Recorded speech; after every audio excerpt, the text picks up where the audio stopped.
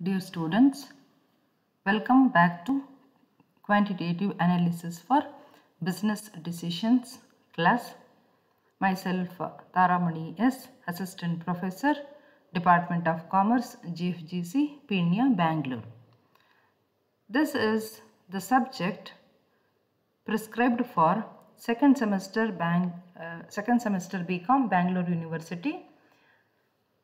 And in this subject, quantitative analysis for business decisions, the topic we are learning about is related to the fourth chapter, measures of dispersion and skewness. And in this session, that is session number 41, we will be learning about standard deviation, solving of problems in continuous series. In the previous session, we have learnt regarding the meaning of standard deviation, the importance of standard deviation, and we learnt about solving of problems on standard deviation in discrete series, under both the methods, that is actual mean method and the assumed mean method. In this session, we will be learning the same, that is solving of problems on standard deviation in continuous series, and we'll learn about coefficient of variation, which is a relative measure of standard deviation. And how to calculate standard deviation in continuous series. There are three methods of calculating it. The first one is actual mean method, the second one is the assumed mean method, and the third one is step deviation method. Let us learn how to solve this standard deviation problem in actual mean method and the steps regarding it.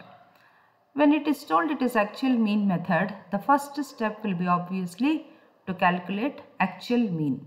So actual mean method ಅಂದ ತಕ್ಷಣ first step ನಾವು ತಿಳ್ಕೊಬೇಕಾದ್ದು, first ನಾವು actual ಮೀನ್ ಅಂದರೆ arithmetic mean calculate ಮಾಡಬೇಕು, that is X bar. Then we have to calculate the deviations of each and every value in R variables column with actual mean, that is X bar. So M minus X bar ಅಂತ ಇಲ್ಲಿ ಬರೆದಿದ್ದೀನಿ. The reason being ಇದು continuous series ಇದೆ, ನಮಗೆ class interval ಕೊಟ್ಟಿರ್ತಾರೆ, ಮತ್ತು ಆ class ಇಂಟರ್ವೆಲ್ಲಿಂದ we have to calculate mid M P, that is mid point calculate ಮಾಡ್ತೀವಿ. ಆ ಮಿಡ್ ಪಾಯಿಂಟ್ ಇಲ್ಲಿ M minus X bar calculate ಮಾಡಿಕೊಂಡ್ರೆ the deviations you get it represented by small X. So ಇಲ್ಲಿ X ಅಂದರೆ M minus X bar, that is mid point minus arithmetic mean ಮಾಡಿ ತಗೋಬೇಕು. Then ಈ X ಎಲ್ಲ ಏನಿದೆ small X, that is deviations ಏನು ಬಂದಿದೆ ಅದನ್ನೆಲ್ಲ ಸ್ಕ್ವೇರ್ ಮಾಡ್ಕೋಬೇಕು, ಅಂದರೆ ಎಕ್ಸ್ ಸ್ಕ್ವೇರ್ ಆಗುತ್ತೆ. ಮತ್ತು because this is continuous series F column ಇದೆ, so F into X square, that is F X square ನಿಮಗೆ ಸಿಗುತ್ತೆ.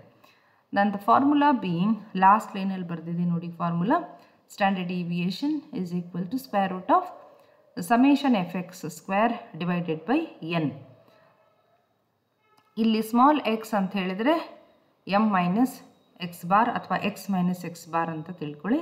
ಇಲ್ಲಿ ಎಮ್ ಅಂತ ಬರ್ತಿದ್ದೀನಿ ಅಂದರೆ because it is mid point ಅಂಥೇಳಿ, ನೀವು ಬೇಕಾದ್ರೆ ಅದನ್ನು ಎಕ್ಸ್ ಅಂತ ಮಾಡಿಕೊಂಡ್ರೆ ಎಕ್ಸ್ ಮೈನಸ್ ಎಕ್ಸ್ ಬಾರ್ ಆಗುತ್ತೆ. ಎಮ್ ಅಂತೇನು ಹೇಳಿದರೆ ಮಿಡ್ ಪಾಯಿಂಟ್ ಆಯಿತು. So this is the formula we do require. So steps ಎಲ್ಲ ಮೇಲ್ಗಡೆ ಇದೆ, but even if you look at the formula it self you will understand. Standard deviation is equal to square root of summation fx square by n. So summation under total, f frequency already given in the sum, n is total of the frequency column. Is small x onde hosa vishaya. Yen f small x andre adu deviation aitu. But how to calculate deviation andre, because it is actual mean method, x bar in the deviation. Yadrinda andre midpoint inda. You can name it as m or x. Then we will solve a problem on standard deviation under actual mean method. So continuous series ಇದೆ, ತುಂಬ ಚಿಕ್ಕ ಲೆಕ್ಕ ಇದೆ. So class interval ಕೊಟ್ಟಿದ್ದಾರೆ ಮತ್ತು F column ಇದೆ. So class interval F column as it is ಬರ್ಕೊಳ್ಳಿ. ಮತ್ತು ನಮಗೆ ಎನ್ ಬೇಕೇ ಬೇಕು, because the first step we do require is to calculate X bar. Arithmetic mean calculate ಮಾಡಬೇಕು. ಸೊ ಎನ್ ಬೇಕೇ ಬೇಕು. Then we have to go for mid point. Mid point is nothing other than the average of the total of lower limit and upper limit total ಮಾಡಿ 10 is the lower limit first class interval, upper limit is 20. So lower limit plus upper limit will be 10 plus 20, that is 30. 30 divided by 2 average ತೆಗೆದರೆ mid point will be 15. ಈ ಥರ mid values ಅಥವಾ mid pointsನೆಲ್ಲ ತೆಕ್ಕೊಳ್ಳಿ. And the direct method for calculating arithmetic mean is x bar is equal to summation fm by n ಅಂತ ಹೇಳ್ತೀವಿ.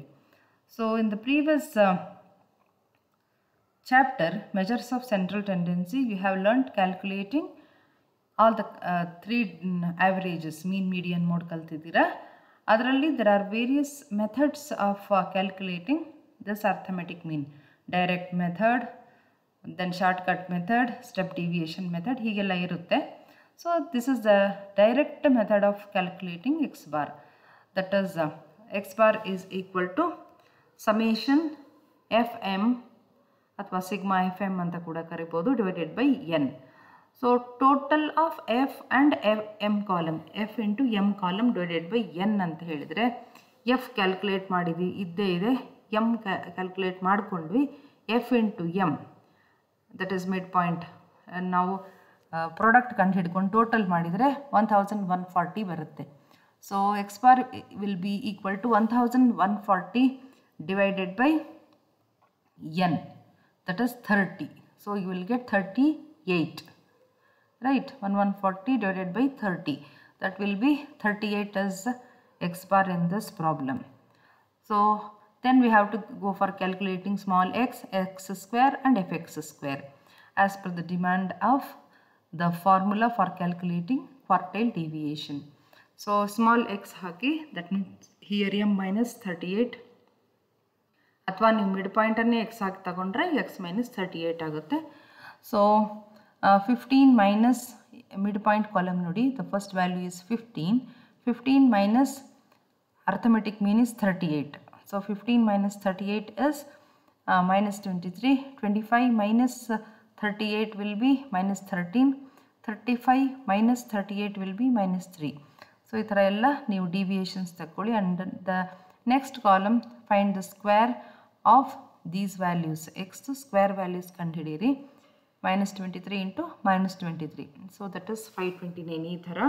So ಇಲ್ಲಿ science ಬಗ್ಗೆ ತುಂಬ ಗಮನ ಕೊಡೋದೇನು ಬೇಡ. ದ ರೀಸನ್ ಬೀಯಿಂಗ್, ಪ್ಲಸ್ ಇದ್ದರೂ ಪ್ಲಸ್ ಆಗಿ ಉಳಿಯುತ್ತೆ, ಮೈನಸ್ ಇದ್ದರೂ ಕೂಡ minus into minus will be plus. Then find the last column, that is fx square, that is f into x square. So f column ನೋಡಿ, first value is 1.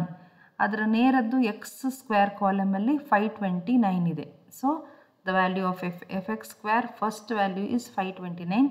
Then the second value in the fx square column is f column, second value is 4, and second value in x square column is 169. So 4 into 169 is 676.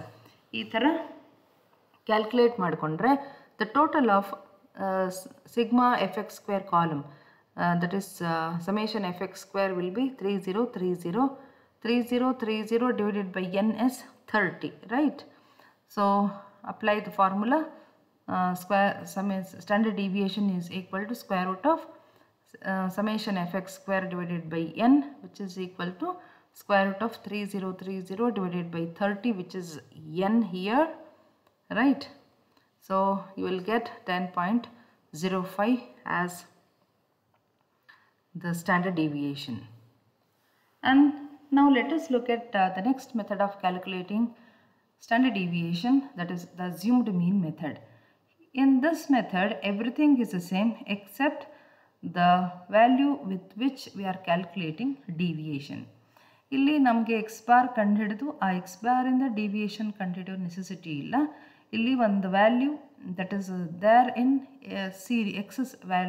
X ಕಾಲಮಲ್ಲಿ ಇರುವ ವ್ಯಾಲ್ಯೂನಲ್ಲಿ ಅಂದರೆ mid point ಕಾಲಮ್ನಲ್ಲಿ ಇಲ್ಲಿ continuous series ಆದ್ದರಿಂದ mid point ಕಾಲಮ್ನಲ್ಲಿ ಒಂದು value preferably the middle value ಅಂತ ತಗೊಂಡು take it as a assumed ಮೀನ್. ಅದರಿಂದ ನೀವು ಎಮ್ಮಿಂದ ಎಲ್ಲ ಡಿವಿಯೇಷನ್ಸ್ ಕಂಡುಹಿಡಿದು ಶುರು ಮಾಡ್ತೀರಾ. And formula will be different. So first find on assumed ಮೀನ್. ಯಾವ್ದು ಬೇಕಾದರೂ ತಗೊಳ್ಳಿ, preferably the middle values I told you. And we have to find D ಅಂತ ಹೇಳಿದರೆ ಇಲ್ಲಿ ಎಮ್ ಮೈನಸ್ ಎ. ಎಮ್ ಅಂದರೆ ಮಿಡ್ ಪಾಯಿಂಟ್, ಮೈನಸ್ ಎ ಅಂದರೆ assumed ಮೀನ್ ಆಯಿತು. Then we have to make the columns like F D. ಆಮೇಲೆ F ಡಿದು total ಕಂಡುಹಿಡಿಯಬೇಕು, summation F D, then D square and F D square. And the formula will be standard deviation is equal to square root of summation f d square divided by n minus of summation f d divided by n whole square ಅಂತ ಇದೆ. ಇಷ್ಟೊಂದು steps ನೀವು ನೋಡೋದು confusion ಆಗುತ್ತೆ ಅಂದರೆ if you just remember the formula it's enough. So ನೀವು formula ಹಾಕೊಂಡ ತಕ್ಷಣ ನಿಮಗೆ ಈ ಪರ್ಟಿಕ್ಯುಲರ್ ಪ್ರಾಬ್ಲಮ್ದು ರಿಕ್ವೈರ್ಮೆಂಟ್ ಗೊತ್ತಾಗುತ್ತೆ. ಸೊ ಫಾರ್ಮುಲಾ ಹಾಕ್ಕೊಳ್ಳಿ, ಲೆಕ್ಕ ಬರ್ಕೊಂಡ ತಕ್ಷಣ ಏನು 2 ಕಾಲಮ್ ಇದೆ ಬರ್ಕೊಳ್ಳಿ. ಅದರ ಕೆಳಗಡೆ ಈ ಫಾರ್ಮುಲಾನ first ಬರ್ಕೊಂಡ್ಬಿಡಿ. Standard deviation is equal to square root of summation F D square divided by N minus of summation F D divided by N whole square ಅಂಥೇಳಿ. ಸೊ ಇಲ್ಲಿ ನಿಮಗೆ ಫಾರ್ಮುಲಾ ನೋಡಿದ್ರೇ ಏನೇನು ಕ್ಯಾಲ್ಕುಲೇಟ್ ಮಾಡಬೇಕು ಗೊತ್ತಾಗುತ್ತೆ. ಎನ್ ಇದೆ, so you have to calculate the total of F column. Then D ಇದೆ, because it is assumed mean method. ನೀವು A ಕಂಡುಹಿಡಿಬೇಕು ಅಂತ ಗೊತ್ತಾಯಿತು. ಅದು ಕಂಡುಹಿಡಿಯೋದೇನಿಲ್ಲ, ಎಮ್ ಕಾಲಮಲ್ಲಿ ಒಂದು ವ್ಯಾಲ್ಯೂ ತಗೋತೀರಾ. ದೆನ್ ಡಿ ಅಂದರೆ ಇಲ್ಲಿ ಎಮ್ ಮೈನಸ್ ಎ ಅದು ಬೇಕು. Then F into D, F D ಬೇಕು, ಡಿ ಸ್ಕ್ವೇರ್ ಬೇಕು, ಎಫ್ ಡಿ ಸ್ಕ್ವೇರ್ ಬೇಕು. ಇಷ್ಟು ಕಾಲಮ್ ಈ ಫಾರ್ಮುಲಾ ನೋಡಿ ಅದರ ರಿಕ್ವೈರ್ಮೆಂಟ್ ಪ್ರಕಾರ ಕಾಲಮ್ ಹಾಕ್ಕೊಂಡ್ರೆ ಸಾಕು. Then this is the problem. Here we are asked to calculate mean and standard deviation. ಎರಡನ್ನೂ ಕ್ಯಾಲ್ಕುಲೇಟ್ ಮಾಡೋಕ್ಕೆ ಹೇಳಿದ್ದಾರೆ, ಮೀನ್ ಮತ್ತು standard deviation, right. So this is how we have to solve this problem on standard deviation under assumed mean method. So marks ಮತ್ತು F ಲೆಕ್ಕದಲ್ಲಿ ಕೊಟ್ಟಿದ್ದಾರೆ. Mid point we have calculated, that is upper limit and lower limit divided by 2 ಮಾಡಿದರೆ mid point column ನಮಗೆ ಸಿಕ್ತು. ಇಲ್ಲಿ assumed ಮೀನ್ method ಅಂದ ತಕ್ಷಣ ಇಲ್ಲಿ ನಾವು ಎಕ್ಸ್ ಬಾರ್ ಲೆಕ್ಕಕ್ಕೋಸ್ಕರ ಏನು ಕಂಡುಹಿಡಿಯೋ ನೆಸೆಸಿಟಿ ಇಲ್ಲ. ಸೊ ಈ ಮಿಡ್ ಪಾಯಿಂಟ್ ಕಾಲಮ್ನಲ್ಲಿ ಮಿಡಲ್ ವ್ಯಾಲ್ಯೂಸ್ ಯಾವುದು ಅಂತ ನೋಡಿದ್ರೆ ಇಲ್ಲಿ 7 ವ್ಯಾಲ್ಯೂಸ್ ಇದೆ, ರೈಟ್. ಸೊ 7 ಅಂದರೆ ಮಧ್ಯದ್ದು ಮಿಡ್ ಪಾಯಿಂಟ್ ಕಾಲಮಲ್ಲಿ ಮಧ್ಯದ ವ್ಯಾಲ್ಯೂ 35 ಬರುತ್ತೆ. ಸೊ ಡಿ ಅಂದರೆ ಎಮ್ ಮೈನಸ್ 35 ಮಾಡ್ಕೊಂಡಿದ್ದಾರೆ.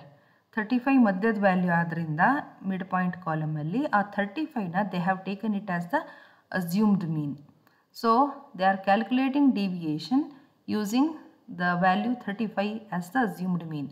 ಸೊ 5 ಮೈನಸ್ 35, 15 ಮೈನಸ್ 35 ಈ ಥರ ಮಾಡ್ಕೊಂಡಿದ್ದಾರೆ. But one more thing you can observe, in the 4th column D calculate ಮಾಡಬೇಕಾದ್ರೆ ಎಮ್ ಮೈನಸ್ 35 ಡಿವೈಡೆಡ್ ಬೈ 10 ಅಂತ ಮಾಡಿದ್ದಾರೆ.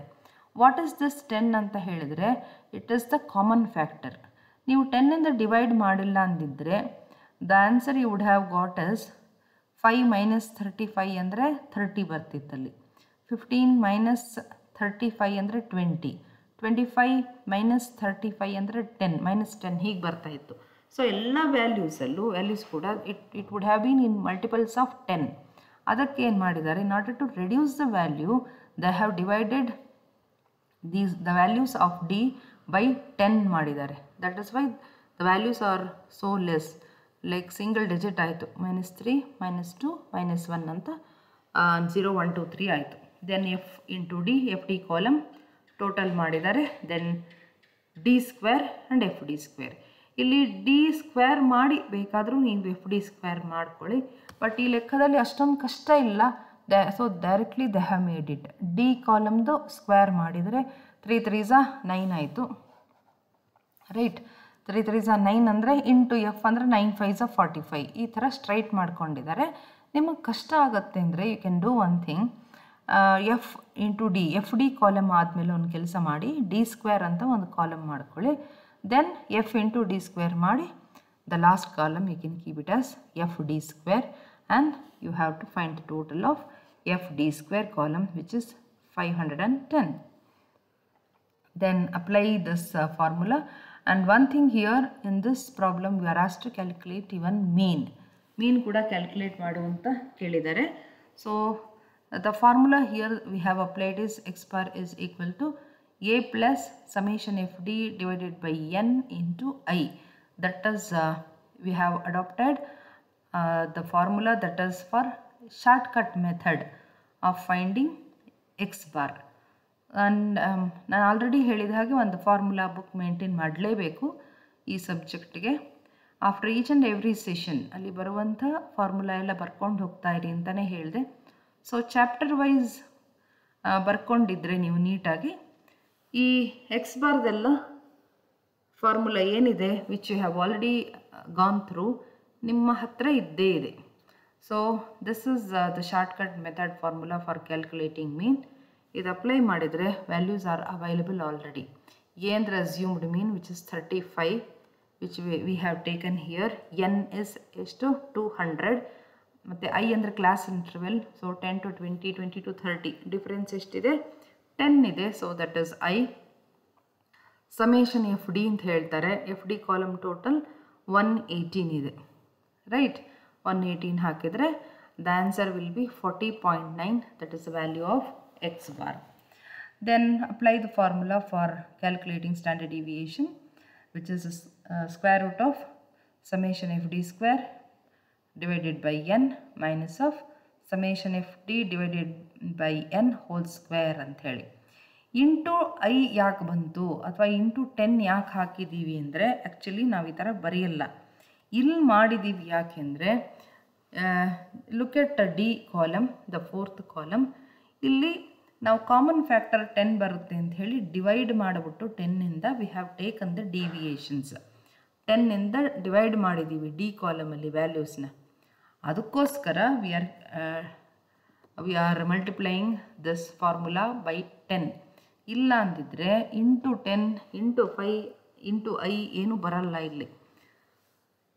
ಇಂಟು ಆದಮೇಲೆ 10 ಬರೆದಿದ್ದೀರಲ್ಲ ಅದನ್ನು ಇಂಟು ಐ ಅಂತ ನಾವು ಇಲ್ಲಿ ತಗೊಂಡಿದ್ದೀವಿ, ಅಥವಾ ಇಂಟು ಸಿ ಅಂತ ಕೆಲವು ಬುಕ್ಕಲ್ಲಿ ಇರುತ್ತೆ. ಸಿ ಅಂದರೆ ಕಾಮನ್ ಫ್ಯಾಕ್ಟರ್ ಅಂತ ಹೇಳಿ, ಬಟ್ ಇಲ್ಲಿ ಬಂದಿದೆ ಅಂದರೆ ರೀಸನ್ ಅಷ್ಟೇ, ಕಾಮನ್ ಫ್ಯಾಕ್ಟರ್ ತೆಗೆದಿದ್ದೀವಿ ಡಿ ಕಾಲಮ್ನಲ್ಲಿ ಅಂತ. Otherwise formula will be only that much, that is equal to square root of summation F D square divided by N minus of summation F T divided by N whole square. ಇಷ್ಟಕ್ಕೆ ಮುಗಿದು ಹೋಗ್ಬಿಡುತ್ತೆ.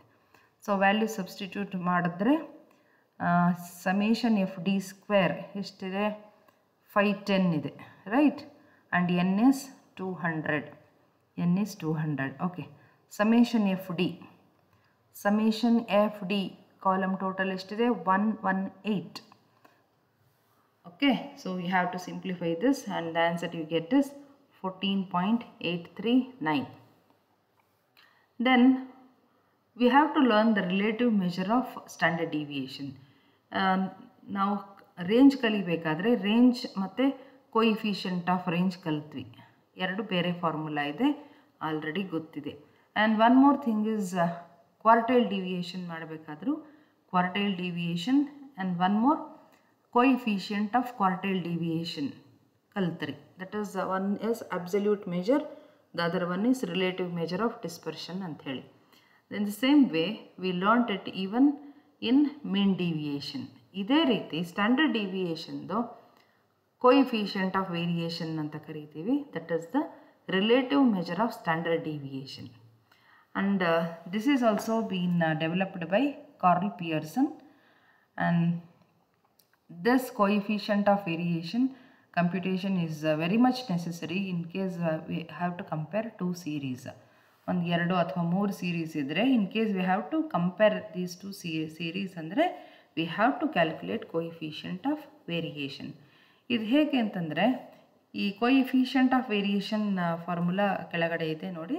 Coefficient of variation R C V is equal to standard deviation divided by x bar into 100 ಅಂತ ಹೇಳಿ. ಅಂದರೆ we do find this coefficient of variation in percentages. ಪರ್ಸೆಂಟೇಜಲ್ಲಿ ಬರುತ್ತೆ ಇದು. ಇದು ಯಾಕೆ ನಮ್ಗೆ ಬೇಕು ಅಂತ ಹೇಳಿದ್ರೆ 2 ಸೀರೀಸ್ ಅಥವಾ 3 ಸೀರೀಸ್ ಇದ್ದರೆ ಕಂಪೇರ್ ಮಾಡ್ತೀವಿ ಯಾವ ವಿಷಯನ, ಒಂದು ಆ್ಯಾವರೇಜ್, ಇನ್ನೊಂದು ಯೂನಿಫಾರ್ಮಿಟಿ ಅಥವಾ ಕನ್ಸಿಸ್ಟೆನ್ಸಿ, ವೇರಿಯಬಿಲಿಟಿ ಅಂತ ವರ್ಡ್ಸ್ ಹೇಳ್ತೀವಿ. ಅವುಗಳನ್ನು ಕಂಪೇರ್ ಮಾಡಬೇಕಾದ್ರೆ ನಮಗೆ ಕೊಯಿಫಿಷಿಯಂಟ್ ಆಫ್ ವೇರಿಯೇಷನ್ ಬೇಕು. In case coefficient of variation ಜಾಸ್ತಿ ಇದೆ ಅಂತ ಹೇಳಿದರೆ ಆ ಸೀರೀಸ್ದು ವೇರಿಯಬಿಲಿಟಿ ಜಾಸ್ತಿ ಇದೆ ಅಂತ ಹೇಳಿ. So that is what it's been told here. If the coefficient of variation is greater, ಅಂದರೆ ಜಾಸ್ತಿ ಇದ್ದರೆ it is set to be more variable ಅಂತ ಹೇಳ್ತಾರೆ. ಅಂದರೆ 2 ಸೀರೀಸ್ ಇದೆ ಅಂತ ಲೆಕ್ಕ ತಿಳ್ಕೊಳ್ಳಿ. ಒಂದ್ರದ್ದು ಸಿ ವಿ ಜಾಸ್ತಿ ಬಂದಿದೆ, ಇನ್ನೊಂದು ಕಡಿಮೆ ಬಂದಿದೆ ಅಂದರೆ ಸಿ ವಿ ಯಾತ್ರ ಜಾಸ್ತಿ ಬಂದಿದೆ ಕೊಯಿಫಿಷಿಯಂಟ್ ಆಫ್ ವೇರಿಯೇಷನ್, ಅದನ್ನು ನಾವು ಮೋರ್ ವೇರಿಯಬಲ್ ಅಂತೀವಿ. ವೇರಿಯಬಲ್ ಅನ್ನುವ ಪದ ಕನ್ಸಿಸ್ಟೆನ್ಸಿ ಪದಕ್ಕೆ opposite.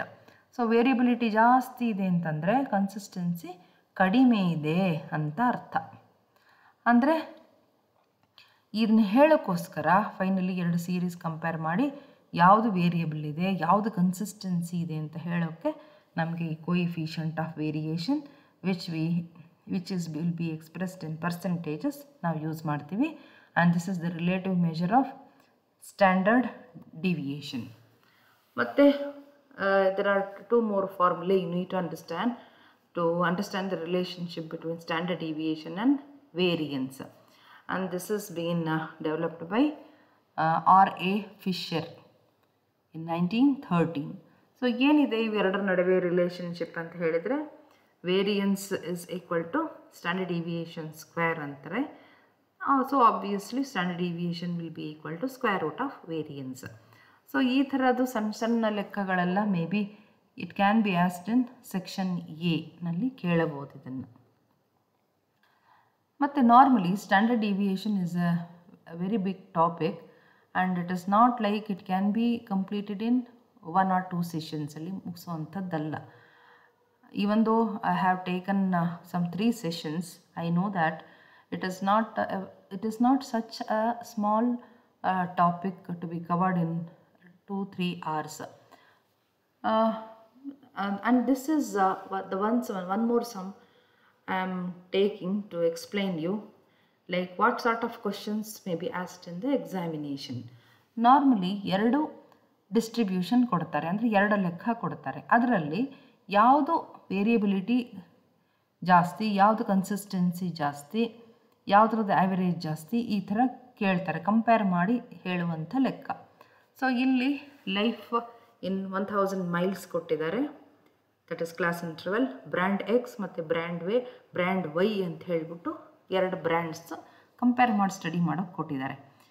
And the 2 brands of tyres ಇದು R tested with following results. ಈ ಥರ ಬಂದಿದೆ ರಿಸಲ್ಟ್ಸು. ಇಲ್ಲಿ ಏನು ಕ್ವಶನ್ ಕೇಳಿದ್ದಾರೆ ಕಡೆಯದು ಅದೇ ನಮಗೆ important. Which brand of tyres have greater average life ಅಂತ ಕೇಳ್ತಾರೆ. ಗ್ರೇಟರ್ ಆ್ಯಾವರೇಜ್ ಲೈಫ್ ಅಂತ ಕೇಳಿದರೆ ಯಾವುದ್ರದ್ದು ಆ್ಯಾವರೇಜ್ ಜಾಸ್ತಿ ಅಂತ ಹೇಳಿ, ಅಂದರೆ ನಾವು ಎಕ್ಸ್ ಬಾರ್ ಕಂಡುಹಿಡಿಬೇಕು. ಯಾವುದ್ರದ್ದು ಎಕ್ಸ್ ಬಾರ್ ಜಾಸ್ತಿ ಇದೆ that is the brand which is having greater average life. So ನೀವು 2ರದ್ದು ಎಕ್ಸ್ ಬಾರ್ ಕಂಡುಹಿಡಿತೀರಾ, ಯಾವುದು ಎಕ್ಸ್ ಬಾರ್ ಜಾಸ್ತಿ ಇದೆ ಅದಕ್ಕೆ ಆ್ಯಾವರೇಜ್ ಲೈಫ್ ಜಾಸ್ತಿ ಇದೆ ಅಂತ ನೀವು ಕನ್ಕ್ಲೂಡ್ ಮಾಡ್ತೀರಾ. And one more question they are asking you, compare the variability and state which brand of tyres would you use on your fleet of trucks ಅಂತ ಹೇಳ್ತಾರೆ. ಅಂದರೆ ವೇರಿಯಬಿಲಿಟಿ ಕಂಪೇರ್ ಮಾಡು ಅಂತ ಹೇಳ್ತಾರೆ. ಹಾಗಾದರೆ you need to calculate coefficient of variation. ಯಾವ brand ಅದು tyres coefficient of variation ಜಾಸ್ತಿ ಇರುತ್ತೆ ಅದು ವೇರಿಯಬಿಲಿಟಿ ಜಾಸ್ತಿ. ಸೊ ಕನ್ಸಿಸ್ಟೆನ್ಸಿ ನಮಗೆ ಬೇಕು ಅಂದರೆ ಕೊಯಿಫಿಷಿಯಂಟ್ ಆಫ್ ವೇರಿಯೇಷನ್ ಕಡಿಮೆ ಇರಬೇಕು. That is what you have to conclude. So first ನಾವು ಬ್ರ್ಯಾಂಡ್ ಎಕ್ಸ್ದು ಲೆಕ್ಕ ಮಾಡಿದ್ದೀವಿ. You know the procedure of solving the sum. Life, mid point, F. ಇದು as is given in the sum, life and F. Mid point ನಿಮ್ಗೆ ಕಂಡುಹಿಡಿಯೋಕ್ಕೆ ಬರುತ್ತೆ. That is 20 + 25 divided by 2. 25 + 30 divided by 2 that is 27.5. ಈ ಥರ ಮತ್ತು ಇಲ್ಲಿ it is based upon assumed ಮೀನಲ್ಲಿ ನಾವು ತಗೊಂಡಿದ್ದೀವಿ ಈ ಲೆಕ್ಕನ. ಸೊ ಮಿಡ್ ಪಾಯಿಂಟ್ ಕಾಲಮ್ನಲ್ಲಿ ಮಧ್ಯದ ವ್ಯಾಲ್ಯೂ 32.5 ಇದೆ. That is what we have taken it as a assumed ಮೀನ್. ಮತ್ತು ಡಿ ಕಾಲಮ್ನ ಡಿವೈಡೆಡ್ ಬೈ 5 ಮಾಡಿದ್ದೀವಿ. ದ ರೀಸನ್ ಬೀಯಿಂಗ್ ಅದು ಕಾಮನ್ ಫ್ಯಾಕ್ಟರ್ ಆಗುತ್ತೆ 5, ಬಿಕಾಸ್ 22.5 ಮೈನಸ್ 32.5 ಅಂದರೆ 10 ಬರುತ್ತೆ. ಸೊ ದೆನ್ 27.5 ಮೈನಸ್ 32.5 5 ಬರುತ್ತೆ. ಸೊ 5 10 ಬರೋದ್ರಿಂದ we have taken 5 as a common factor and divided by 5 all the values of D column. ಆ ನಂತರ ಕಡೆಯಲ್ಲಿ ನೀವು ಇಂಟು 5 ಮಾಡಬೇಕಾಗುತ್ತೆ. Then FD and FD square. Then you have to calculate first X bar ಮಾಡಬೇಕು, because average life ನೀವು ಹೇಳಬೇಕಾದ್ರಿಂದ. And the formula we have written here is the shortcut method formula of X bar. Then standard deviation formula same ಬರೆದಿದ್ದೀವಿ, ಆದರೆ into I ಹಾಕಿದ್ದೀವಿ. That is square root of sigma summation F D square divided by N minus of summation F D divided by N whole square into I ಹಾಕಿದ್ದೀವಿ. ಈ ಐನೇ ಕೆಲವು ಬುಕ್ಸಲ್ಲಿ C ಅಂತ ಹಾಕಿರ್ತಾರೆ. That is the common factor. ಎಲ್ಲಿದೆ ಇದು ಅಂತ ಹೇಳಿದರೆ M 4th ಕಾಲಮಲ್ಲಿದೆ ನೋಡಿ. ಎಮ್ ಮೈನಸ್ 32.5 ಡಿವೈಡೆಡ್ ಬೈ 5 ಇದೆಯಲ್ಲ, ಆ 5 ಇಸ್ ದ ಕಾಮನ್ ಫ್ಯಾಕ್ಟರ್. ಅದನ್ನೇ ಇಲ್ಲಿ ಐ ಅಂತ ಹೇಳಿ ಮಾಡಿದ್ದೀವಿ. ಇನ್ ಕೇಸ್ ನಾವು ಕಾಮನ್ ಫ್ಯಾಕ್ಟರ್ ತೆಗೆದಿತ್ತಿಲ್ಲ ಅಂತ ಹೇಳಿದರೆ ನಮಗಿಲ್ಲಿ ಇಂಟು ಐ ಅನ್ನೋದು ಬರಲ್ಲ. ದೆನ್ ವೇರಿಯಬಿಲಿಟಿ ನಾವು second question answer ಮಾಡಬೇಕಾಗಿರೋದ್ರಿಂದ coefficient of variation formula ಹಾಕಿದ್ದೀವಿ. That is standard deviation divided by X bar into 100. So it is 10.72 ಬರುತ್ತೆ. It is in percentage.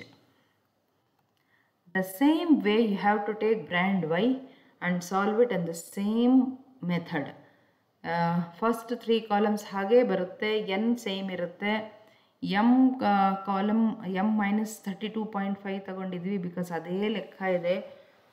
ಮತ್ತು ಡಿವೈಡೆಡ್ ಬೈ 5 ಮಾಡಿದ್ದೀವಿ. That is I F D ಮತ್ತು F D square ಎಲ್ಲ calculate ಮಾಡಿ first X bar calculate ಮಾಡಿದ್ದೀವಿ based upon what is that shortcut method. Then applied the formula for calculating standard deviation, which is square root of summation FD square divided by n minus of summation FD divided by n whole square into I ಹಾಕಿದ್ದೀವಿ, because I told this is the common factor. ಈ 4th column ಅಲ್ಲಿ divided by 5 ಮಾಡಿದ್ದೀವಲ್ಲ, that is being represented here by I. ಕೆಲವು ಕಡೆ C ಅಂತಲೂ ಬರೆದಿರ್ತಾರೆ, ಹೇಳಿದ್ದೀನಿ, don't get it confused. That represents the common factor. So answer bandu, after substituting the values in the formula of standard deviation, you get 2.136 barutte. What we require finally is the value of coefficient of variation. Then apply the formula standard deviation divided by x bar into 100. In this problem standard deviation is 2.136, right? Then x bar is 31.3 into 100. So the answer you get for coefficient of variation is 6.824 ಬಂದಿದೆ. But ಈಗ ಈ ಲೆಕ್ಕದಲ್ಲಿ 2 theory question ಕೂಡ ಕಡೆಯಲ್ಲಿ ಕೇಳಿರ್ತಾರಲ್ಲ, so ಅದಕ್ಕೆ ನಾವು answer ಮಾಡಬೇಕಾಗುತ್ತೆ. That is what I have written in the same slide. ಈ ರೈಟ್ ಸೈಡಲ್ಲಿ ಬೋಲ್ಡ್ ಮಾಡಿ ಬರೆದಿದ್ದೀನಿ. That is tyre X and tyre Y ಅಂತ ಹಾಕ್ಬಿಟ್ಟು the details required for answering the 2 questions I have written there. X bar value ಬಂದು tyre ಎಕ್ಸ್ದು 32.1 ಅಲ್ವಾ. X bar is 32.1 ಇದೆ, ಆದರೆ ಟೈರ್ ವೈದು 31.3 ಇದೆ, right. Then CV of the first brand tire X is CV 10.72 ಬಂದರೆ tyre ವೈದು CV 6.824 ಬಂದಿದೆ. So ಇಷ್ಟನ್ನು ಬರೆದಿಟ್ಕೊಳ್ಳಿ ಕಡೆಯಲ್ಲಿ. Then you have to answer those 2 questions. First ಏನು ಕೇಳಿದ್ದಾರೆ, ಆ್ಯಾವ್ರೇಜ್ ಲೈಫ್ ಯಾವುದು ಜಾಸ್ತಿ ಇದೆ ಅಲ್ವಾ. Look at the question they have asked you. Which brand of tyres have greater average life ಅಂತ ಹೇಳ್ತಾರೆ. ಸೊ ಇಲ್ಲಿ ಎಕ್ಸ್ ಬಾರ್ ಯಾವ್ದು ಜಾಸ್ತಿ ಇದೆ ಅದಕ್ಕೆ ಆ್ಯಾವ್ರೇಜ್ ಲೈಫ್ ಜಾಸ್ತಿ ಇದೆ ಅಂತ ಹೇಳಿ ಹಾಕಿ ಮತ್ತೆ ವೇರಿಯಬಿಲಿಟಿನ ಆನ್ಸರ್ ಮಾಡೋಣ. ಇಲ್ಲಿ ಅರ್ಥಮೆಟಿಕ್ ಮೀನ್ ನೋಡಿ, tyre X and tyre Y, ಇದರಲ್ಲಿ ಆ್ಯಾವ್ರೇಜ್ 32.1 ಬಂದರೆ ವೈನಲ್ಲಿ 31.3 ಬಂದಿದೆ. ಸೊ ಆ್ಯಾವ್ರೇಜ್ ಯಾವ್ದು ಜಾಸ್ತಿ ಇದೆ, 32.1 ಅನ್ನೋದು ಜಾಸ್ತಿ, that is tyre X. So first brand ಯಾವುದಿದೆ, ಟೈರ್ ಎಕ್ಸ್ ಇದೆಯಲ್ಲ, ಸೊ ಅಲ್ಲಿ ನೀವು ಕನ್ಕ್ಲೂಡ್ ಮಾಡೋಕ್ಕೆ ಹೀಗೆ ಬರೀಬೇಕು, like arithmetic mean is more in for brand X of tyres, so they have greater average life ಅಂತ ಹಾಕ್ಬಿಡಿ. ಅದು ಆ್ಯಾವ್ರೇಜ್ ಜಾಸ್ತಿ ಇದೆ, ಅದಕ್ಕೆ ಆ್ಯಾವ್ರೇಜ್ ಲೈಫ್ ಅದಕ್ಕೆ ಜಾಸ್ತಿ. ಸೊ ಫಸ್ಟ್ ಕ್ವಶನ್ ನಿಮ್ಗೆ ಆನ್ಸರ್ ಸಿಕ್ತು. ಮತ್ತು ಎರಡನೇದು ಸಿ ವಿ ಕಂಪೇರ್ ಮಾಡಿ. First brand X brand Y ಇದೆಯಲ್ಲ, ಬ್ರ್ಯಾಂಡ್ ಎಕ್ಸ್ದು ಸಿ ವಿ 10.72 ಇದ್ದರೆ ಬ್ರ್ಯಾಂಡ್ ವೈದು 6.824 ಇದೆ.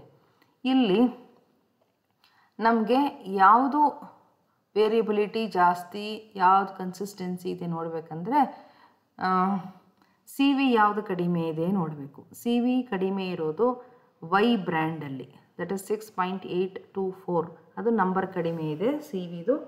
ಸೊ ಯಾವುದು ನಂಬರ್ ಸಿ ವಿದು ಕಡಿಮೆ ಇದೆ, that is what do we say, ಅಲ್ಲಿ ವೇರಿಯಬಿಲಿಟಿ ಕಡಿಮೆ ಇದೆ ಅಂತ. So since C V is less for brand Y of tyres, they are more consistent ಅಂತ ಬರೀರಿ. ವೇರಿಯಬಿಲಿಟಿ ಕಡಿಮೆ ಇದೆ ಅಂದರೆ ಕನ್ಸಿಸ್ಟೆನ್ಸಿ ಜಾಸ್ತಿ ಇದೆ ಅಂತ ಹೇಳಿ. ಅಂದರೆ ಎರಡು ಪದಗಳು ಕನ್ಫ್ಯೂಷನ್ ಮಾಡ್ಕೋಬೇಡಿ, ವೇರಿಯಬಿಲಿಟಿ ಮತ್ತು ಕನ್ಸಿಸ್ಟೆನ್ಸಿ. ಮತ್ತು ಕನ್ಸಿಸ್ಟೆನ್ಸಿಗೆ ಇನ್ನೂ ಒಂದು ಪದ ಬೇಕಾದರೂ ಅವ್ರು ಉಪಯೋಗಿಸ್ಬೋದು, ಯೂನಿಫಾರ್ಮಿಟಿ ಅಥವಾ ಹೋಮೋಜಿನಿಯಿಟಿ ಅನ್ನೋ ವರ್ಡ್ ಕೂಡ ಯೂಸ್ ಮಾಡ್ಬೋದು. ಬಟ್ ನಾರ್ಮಲಿ ಯೂಸ್ ಮಾಡೋದು ವೇರಿಯಬಿಲಿಟಿ ಮತ್ತು ಕನ್ಸಿಸ್ಟೆನ್ಸಿ ಅಂತ ಹೇಳಿ. ಸೊ ವೇರಿಯಬಿಲಿಟಿ 10 ಜಾಸ್ತಿ ಇದೆ ಬ್ರ್ಯಾಂಡ್ ಎಕ್ಸಲ್ಲಿ, ಅಂದರೆ ಅದು ವೇರಿಯಬಲ್ ಜಾಸ್ತಿ ಇದೆ, ಅಂದರೆ ಕನ್ಸಿಸ್ಟೆನ್ಸಿ ಕಡಿಮೆ ಇದೆ. ಟೈರ್ ವೈಯಲ್ಲಿ ಸಿ ವಿ 6.8 ಇದೆ, ಅಂದರೆ ಕಡಿಮೆ ಇದೆ, ಅಂದರೆ ವೇರಿಯಬಿಲಿಟಿ ಕಡಿಮೆ ಇದೆ, ಅಂದರೆ ಕನ್ಸಿಸ್ಟೆನ್ಸಿ ಜಾಸ್ತಿ ಇದೆ ಅಂತ ಹೇಳಿ. ಸೊ ಈ ಥರ ಸುಮಾರು ಲೆಕ್ಕಗಳು ಬುಕ್ಸ್ನಲ್ಲಿ ಅವೈಲೇಬಲ್ ಇರುತ್ತೆ. ಕ್ರಿಕೆಟ್ ವಿಷಯ ಕೇಳ್ಬೋದು, ಬ್ಯಾಟ್ಸ್ಮನ್ ಅಂತ ಕೇಳ್ತಾರೆ, ಈ ಥರ ಬೇಕಾದಷ್ಟು ಪ್ರಾಬ್ಲಮ್ಸ್ ಸಿಕ್ಕತ್ತೆ. That is where they compare two series of the same kind. Then questions will be asked in the same way. Theory questions ಕಡೆಯಲ್ಲಿ 2 ಕೊಟ್ಟಿರ್ತಾರೆ, ಕಡೆಯಲ್ಲಿ ಏನು ಕಂಡು ಹಿಡಿದಿದ್ದೀರಿ ಎಕ್ಸ್ ಬಾರ್ ಮತ್ತು C V ಬರೆದಿಟ್ಕೊಂಡ್ಬಿಟ್ಟು you have to answer in the form of sentences like this. So merits and demerits of standard deviation. ಇಲ್ಲಿ ಮೆರಿಟ್ಸೇ ಜಾಸ್ತಿ ಇದೆ ಹೇಳಬೇಕಂದ್ರೆ, because 2 or more groups in case we are given, it is very easy to compare the variability or compare the consistency and study the dispersions, and which was not okay possible in case of the other kinds of dispersions ಅಂತ ಹೇಳ್ತೀವಿ. ಮತ್ತು standard deviation ತುಂಬ prominent ಆಗಿ ಎಲ್ಲ ಕಡೆ use ಮಾಡ್ತೀವಿ, ಅಂದರೆ it is been widely used in all the fields and it is the most important statistical tool which is been required in research. ಹಾಗಿದ್ರೆ ಲಿಮಿಟೇಷನ್ಸೇ ಇಲ್ವಾ, ಏನು ಡ್ರಾಬ್ಯಾಕ್ಸ್ನೇ ಇಲ್ವಾ ಅಂದರೆ ಇದೆ, ಒಂದೇ ಒಂದು. In case we think it is difficult to calculate ಅಂದರೆ that is a only drawback of standard deviation ಅಂತ ಹೇಳ್ತೀವಿ. ಅಂದರೆ ಕಲ್ತ್ಕೊಳ್ಳೋದೇ ಕಷ್ಟ ಆಗಿಬಿಟ್ರೆ, ಕಂಪ್ಯೂಟೇಷನ್ ಮಾಡೋದೇ ಕಷ್ಟ ಅಂದರೆ ಅದೇ ಡ್ರಾಬ್ಯಾಕ್, ಇನ್ನೇನೂ ಇಲ್ಲ. ಬಿಕಾಸ್ ಅದು ಒಂದು ಓವರ್ಕಮ್ ಮಾಡಿಕೊಂಡ್ರೆ, ಕ್ಯಾಲ್ಕುಲೇಟ್ ಮಾಡೋದು ಕಲಿತೆ ಅಂದರೆ ಅದರದ್ದು ಬೆನಿಫಿಟ್ಸೇ ಜಾಸ್ತಿ ಇದೆ ಅಂತ ಹೇಳೇ ಅವ್ರು ಕನ್ಕ್ಲೂಡ್ ಮಾಡ್ತಾರೆ.